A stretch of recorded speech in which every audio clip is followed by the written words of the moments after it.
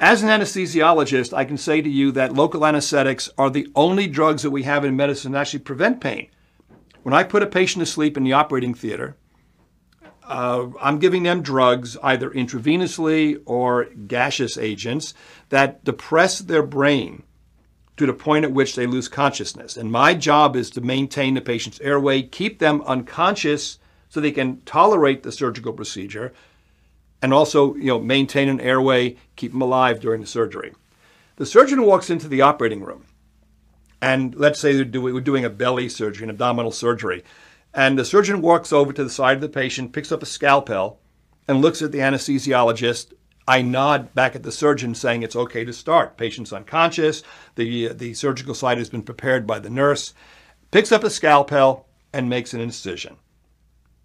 Blood begins to come out. The assistant begins to suction the blood. The surgery starts. At that moment, when the surgeon made the incision, that patient felt pain.